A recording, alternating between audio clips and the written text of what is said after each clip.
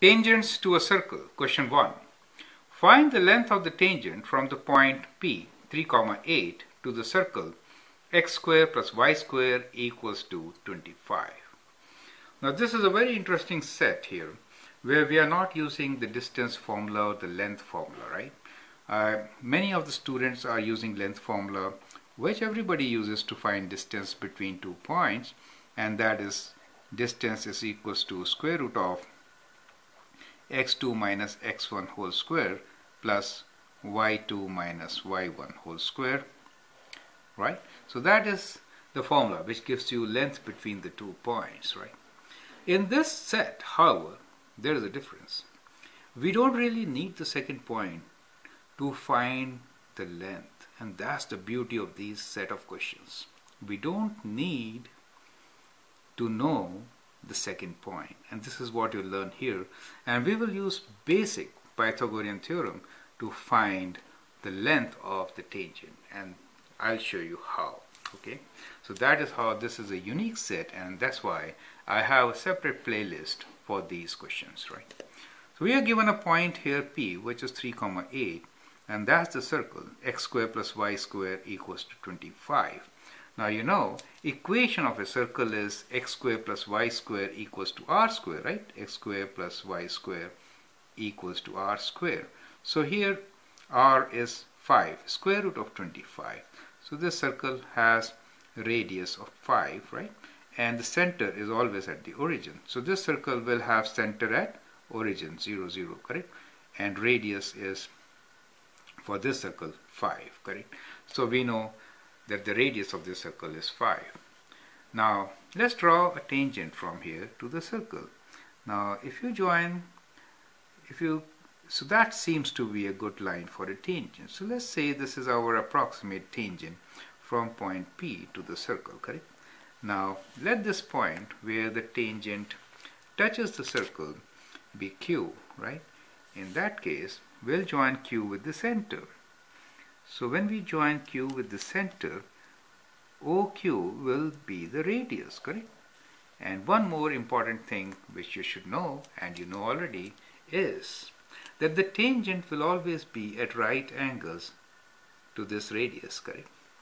So this is the property which we are going to use to find the length PQ. PQ is the length of the tangent which we need to find, correct? Now, so in this triangle, we need to find PQ. We already know OQ. OQ is the radius of this circle, which is 5, correct? And OP is unknown at present. But OP can be found using Pythagorean theorem, right? So if I drop a perpendicular from P to the horizontal x-axis, then what happens? See, we have this right angle triangle here, correct? We have this triangle here, and we know this side is 3 units, correct? So this is 3 units, and our height of this is 8, the y value, is that okay? Now 3 and 8, their squares when added will give a square of OP, right? That's the Pythagorean theorem, right? So we'll use that basic theorem. We say OP square is equals to 3 square plus 8 square, correct? Now 3 square is 9, 9 plus 64, and then when you add it, we get 73, right? So we get 73 as OP square. Now we know 73 is OP square, and we know QO, so we can find QP. Do you see that? So QP could be found as OQ, or we can write QP square plus OQ square should be equals to OP square, correct? Because in this particular triangle, that is a right angle and OP is our hypotenuse, correct? So we know what OP is, we know what QP is. QP is 5, so 5 squared is 25 plus OQ square equals to OP square is 73, right? So from here we can rearrange and find what OQ is. OQ will be equals to 73 minus 25, that is OQ square, so we'll square root it to get our answer. Do you see that? So that is how we can find the length of the tangent from a point to the circle. Do you see that? So 73 minus 25 is equals to 48, which is close to 7, right? 7 square, which is 49. So let me write here 48 square root for the time being, and square root of 48 is equals to 6.92, so which is around 6.92 approximately.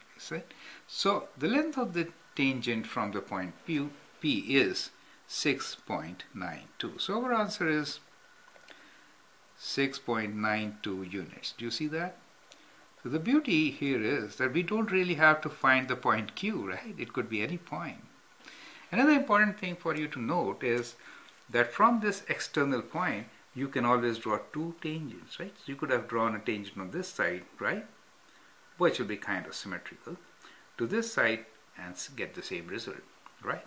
So that is how we can find length of the tangent from a given point to a circle without actually knowing the second point, that means the point on the circle, right? And I have a couple of examples following this where now you should try to write on your answer before seeing my solution, right? So once you do that, you should be very comfortable. So at least after 2 videos, the third and fourth should be taken as kind of practice test, okay? So see my solutions after you write your own answer. Thank you and all the best.